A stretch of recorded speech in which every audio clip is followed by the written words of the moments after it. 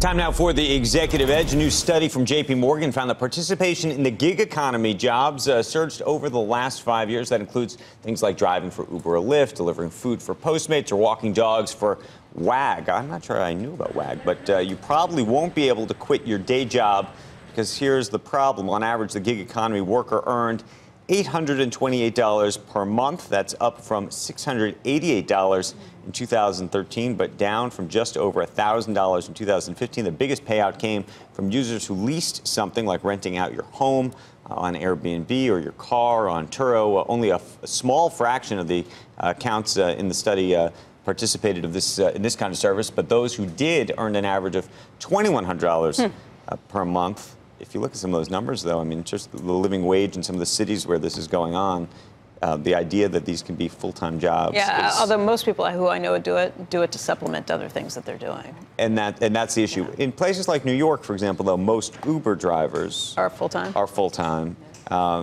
Similarly, in L.A. and some of the major cities, there's a lot of people who've tried to take this on as a full-time role. Then there's those others it's easier to do that in an urban area. Who do it as a supplement. Yeah.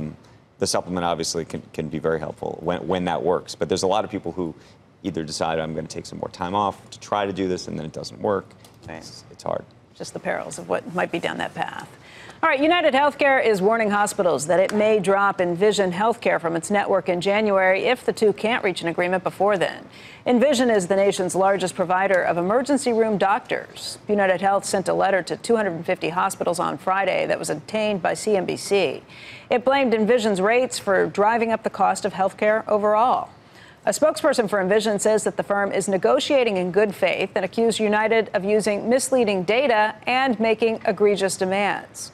Emergency room doctors contract with health insurers separately from hospitals, so that if United drops Envision, doctors at an in-network hospital could actually be out of network for more than 1 million of United's members across the United States.